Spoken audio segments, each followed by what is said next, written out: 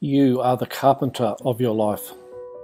An elderly carpenter was ready to retire, and he told his boss of his plans to leave and live a more leisurely life with his wife. He would miss the paycheck. He could get by, but he needed to retire. The contractor was sorry to see a good worker go, and he asked the carpenter to build just one more house as a personal favour.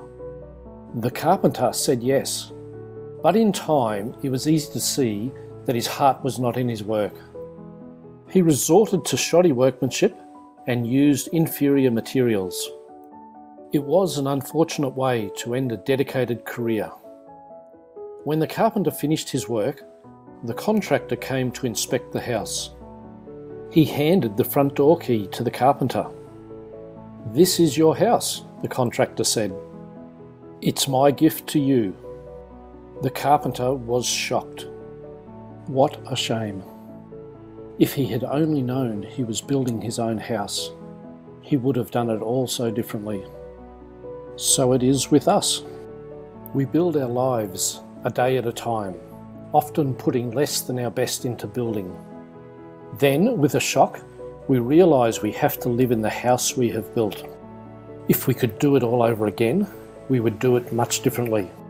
But we cannot go back. But you cannot go back. You are the carpenter, and every day you hammer a nail, place a board, or erect a wall. Someone once said, "Life is a do-it-yourself project." Your attitude and the choices you make today help build the house you will live in tomorrow. Therefore, build wisely.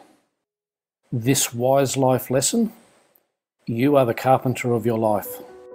Each day you build a little more. Your attitudes and choices you make today build your house for tomorrow. For more inspirational stories, visit wiselifelessons.com.